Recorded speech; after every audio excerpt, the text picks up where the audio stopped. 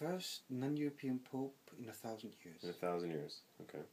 Yeah. So maybe you could explain a little bit about what that process is like, and why it's why it's only the cardinals that Okay. that elect a pope, and now what this means going forward. What's the process now going forward? Okay. Right. Well, the Catholic Church has 1.2 billion members. So this means that an election of all church members of the Pope is sheerly impossible. It's a sheer impossibility. So the system, which has evolved over the centuries, it goes back very far to the 4th, 5th century, was that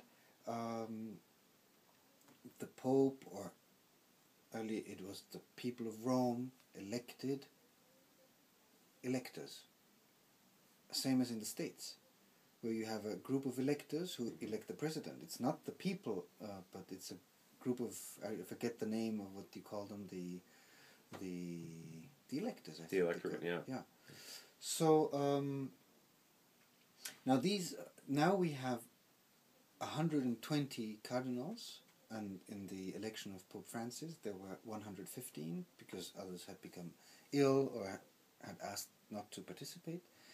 And of course it's all very secret, because otherwise the pressure would be very strong on them, and they would be held responsible for the election, which they tried to discover in the light of prayer and in the light of the Holy Spirit who could be the right person. And now I think it's important to understand that in Catholic faith the Pope is not Lord over our faith.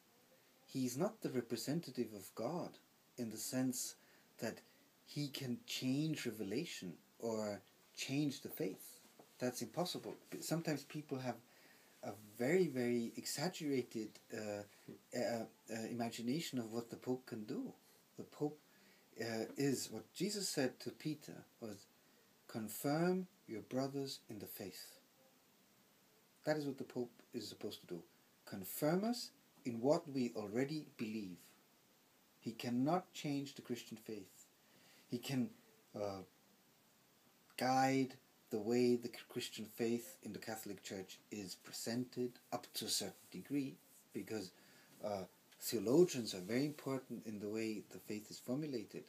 We have these big ecumenical assemblies, which we call councils. Ecumenical councils where representatives of the other churches participate. They listen, they participate.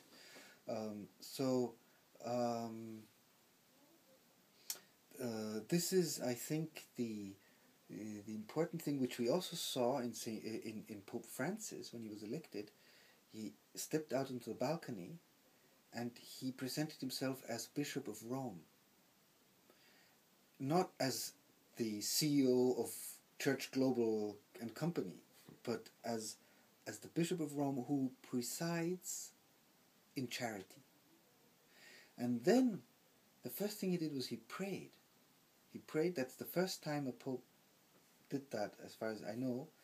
He didn't just wave or cheer, but he prayed for Pope Benedict. Then he knelt down before the people and bowed his head and said, before I bless you, I want you, the people, to bless me and pray for me, because I need God's strength. And then he stood up and blessed the people. So he's known for being concerned for the poor. He sold the Archbishop's palace in Buenos Aires to move into a flat. He takes the bus, or he took the bus. Now he won't be able to take the bus anymore. And he stood up against abuse by government. He's been outspoken on the need of priests to repent when they have done things wrong, and to do so publicly. He's opposed gay marriage. So I think we don't know how he will be, but I think he has a good starting point. Yeah.